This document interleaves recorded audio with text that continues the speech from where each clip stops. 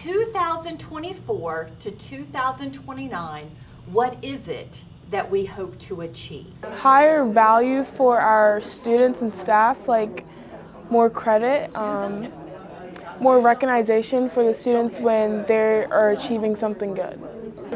For me personally, it would be student achievement, and in that I feel like if we are getting our children educated, that they can achieve high marks, whether they go into workforce development, whether they go to college, that everything falls below that. Teachers will be happy and whole in their jobs and able to do their jobs well and will be supported. Families will be supported. Families that need extra support will get that support to bring all students up for upward mobility.